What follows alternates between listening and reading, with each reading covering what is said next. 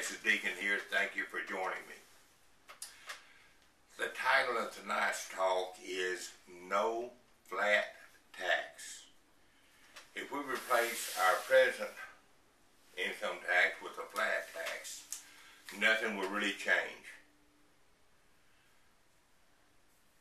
Well, what do we replace it with? How about an ad valorem tax, A-D-V-A-L-O-R-E-M. It can be called a value-added tax, a user tax, a consumption tax. And we have examples of the ad valorem tax around today.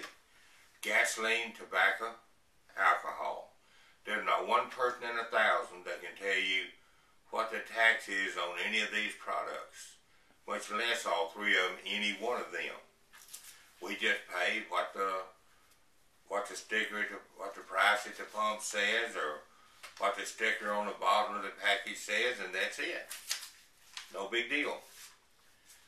Income tax.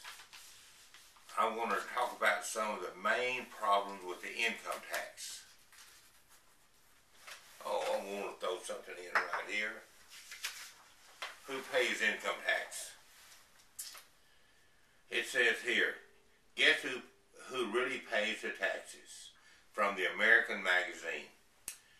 The top 5% pay well over half the income taxes. Top 5% of the richest. They want to tell us it's the poor people. But when you do the research, you'll find out that if I remember correctly, the bottom half of the wage earners pay only 5% of the total income tax. Oh, and something else I might as well throw in right now. The question, is the IRS a government agency? The answer, neither the Federal Reserve or the IRS are government agencies. It's not a coincidence that they were both established in 1913. IRS is just a corporation that does work for the government. Okay, back to the income tax itself. Drug dealers, how much income tax do you think they pay? Prostitutes? How about the self-employed that get paid in cash? How about the illegals that get paid in cash and send a lot of their money out of the country? How about waitresses and tips? Do they claim it all? Organized crime. How much income tax do you think they pay? How about those that armed robbers that rob people, businesses, banks? And we had our bank in my little small town robbed a couple of weeks ago.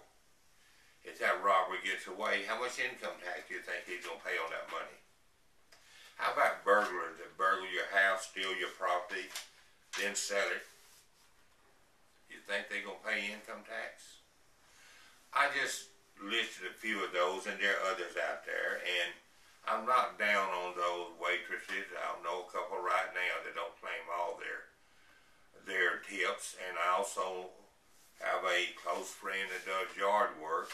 He didn't do any this summer. Grass didn't grow. And he doesn't claim all the money he earns either. Under the flat tax, none of these people would still pay tax. None of them. So nothing would change. Under a user or consumption tax, they would pay. When I talk to people about taxes, one of the things that I ask is, I say, have you ever heard of anybody cheating on the state sales tax, which you pay at the cash register? They say, well, no, you can't cheat on it. I say, how about your income tax? You ever heard of anybody cheating on that? Well, a lot of people do. And it's true, a lot of them do. But when it comes with the state sales tax that's collected at the cash register, it's very difficult to cheat. We have a person in the White House, I won't bother to mention his name. He can't open his mouth without saying millionaires and billionaires. I'm going to read something from Exodus, the 30th chapter 30, verse 13 through 15. This is what everyone among those who are numbered shall give, half a shekel according to the shekel of the sanctuary. The half shekel shall be an offering to the Lord. Everyone included among those who are numbered from 20 years old and above shall give an offering to the Lord. The rich shall not give more. The poor shall not give less than half a shekel. When you give an offering to the Lord to make atonement for yourselves. The rich shall not give more, the poor shall not give less. God said that.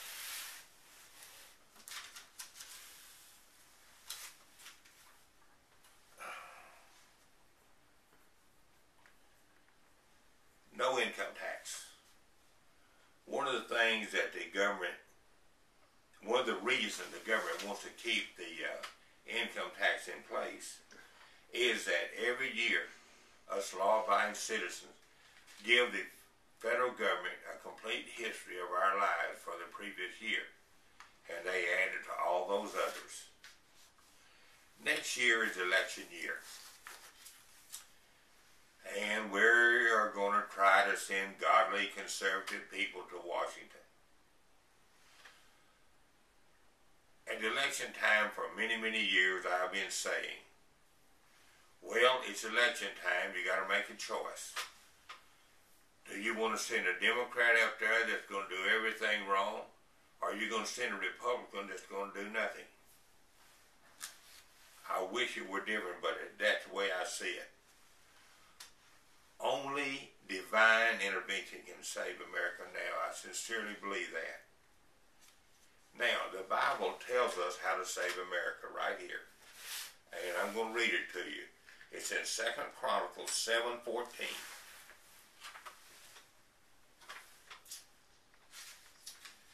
If my people who are called by my name will humble themselves and pray and seek my face and turn from their wicked ways, then I will hear from heaven, will forgive their sins and heal their land.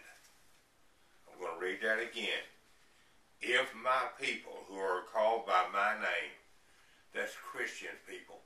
It doesn't say everybody, it just says if the Christians, they'll humble themselves, get a right attitude toward God, what that means.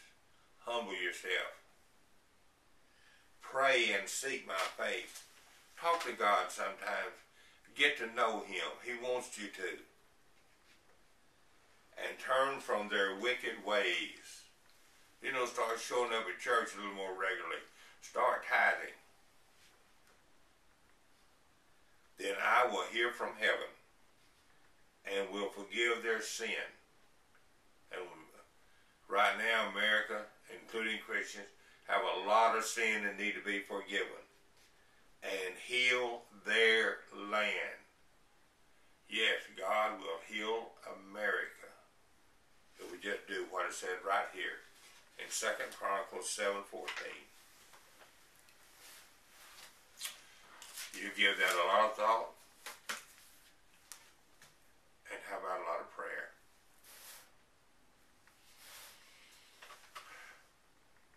May God bless America. May God bless the Republic of Texas. And may God bless you and yours.